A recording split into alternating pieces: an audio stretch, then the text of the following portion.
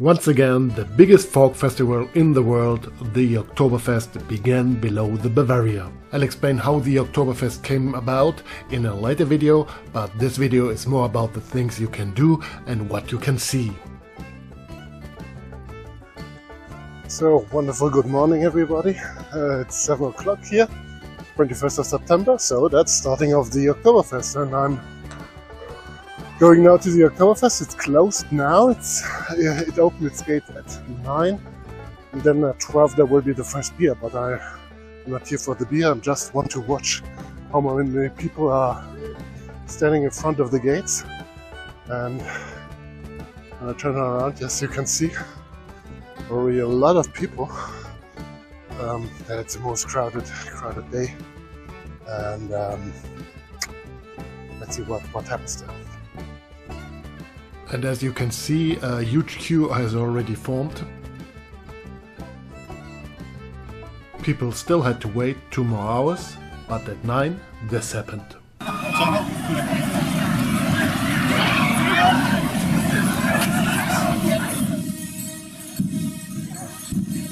But this is just a race to get the best seats in the tents. Beer is a long way off. First there's the parade of the Oktoberfest landlords and breweries.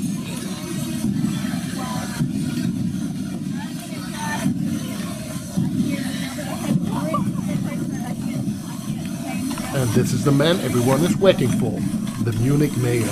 He taps the first keg of beer and hands the first glass to the Prime Minister of Bavaria. Before that, no beer is served. And I would have loved to show you the tapping, but as you can imagine, it's extremely difficult to get a place in the Schottenhammer tent on the first day. But you know what might help?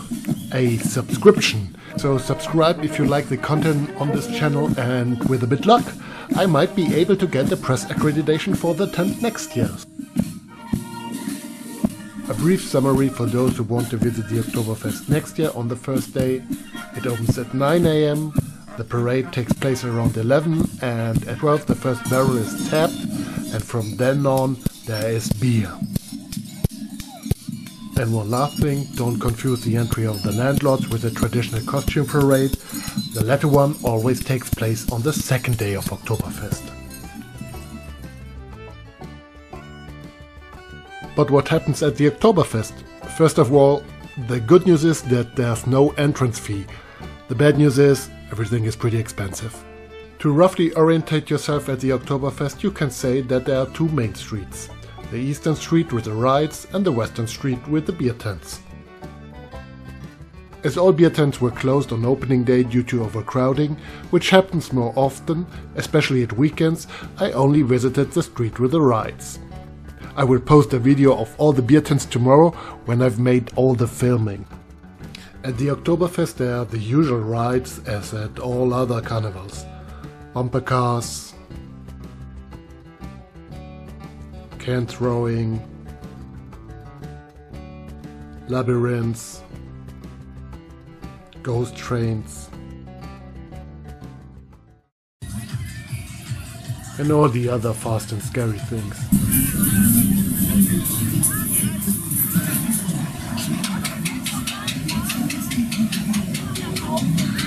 But I still want to highlight some, and there are a few things that are so special for the Oktoberfest, you'll have to go there.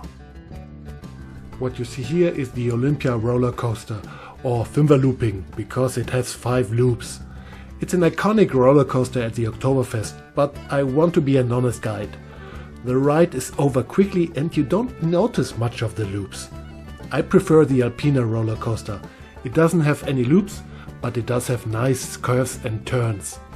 The Wilde Maus also guarantees a wide ride. And the first ride I've ever been on as a kid is Rund den Tegernsee, around the Tegernsee. That's why it has a special place in my heart. Now let's move on to the curiosities. Of course, a Motodrom is a must.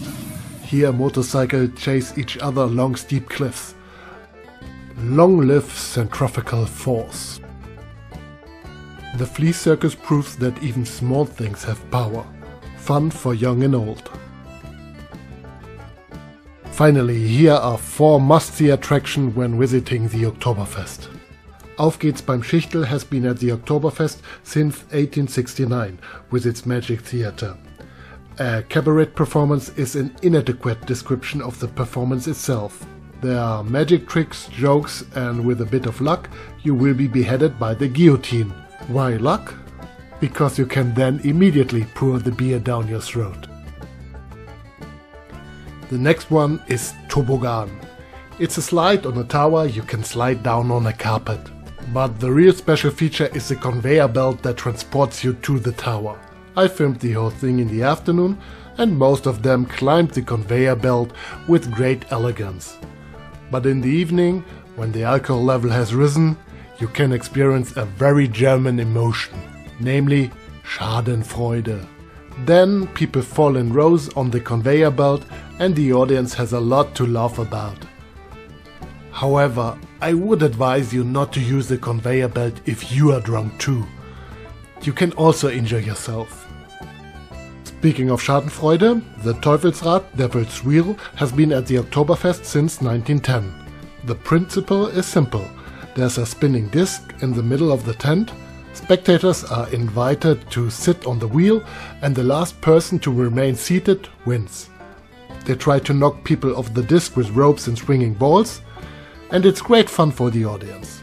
I didn't film inside, but there are videos here on YouTube.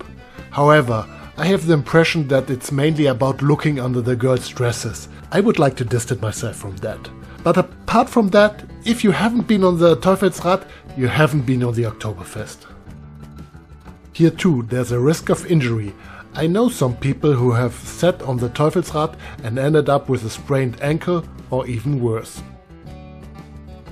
The last ride I would like to recommend is the Krinoline. It has been around since 1920. The special thing about it is that a band always plays live music. The band also changes from time to time. For example, on September 29th, G-Reg und die Landlords, an absolutely Munich cult band from the neo-folk scene, will be playing. And don't underestimate the swaying of the Krinoline. I know people who got sick of it, but maybe it was the beer. And I nearly forgot one ride, the giant Ferris wheel. How do you think I got my great aerial shots there? And of course you can get the same view. Tomorrow I will film the tents and I try to publish the guide on the same day. Please leave a comment if I missed anything. If you're interested in a guided tour through Munich, send me an email. See you in the next video. So maybe tomorrow.